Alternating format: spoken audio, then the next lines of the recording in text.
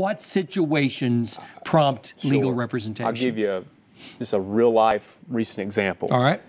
Obviously, if you got a significant injury, I think you need to act quickly. But we just resolved a case within the last week where the other person, the defendant in the case, adamantly denied that she did no wrong. She said that she was just at the light and the other person ran a red light, and that's what caused the accident.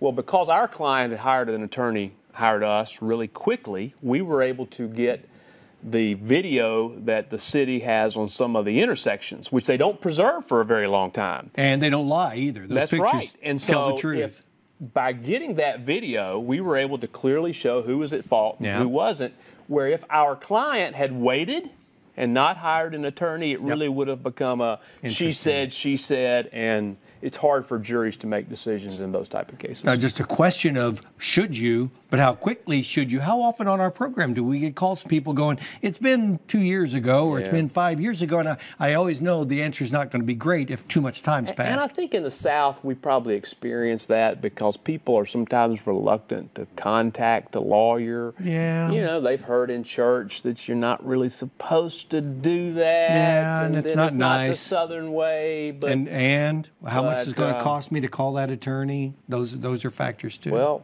it's free. It is free on the kind of injuries we're talking about tonight. Right? To meet with us. So. Yeah.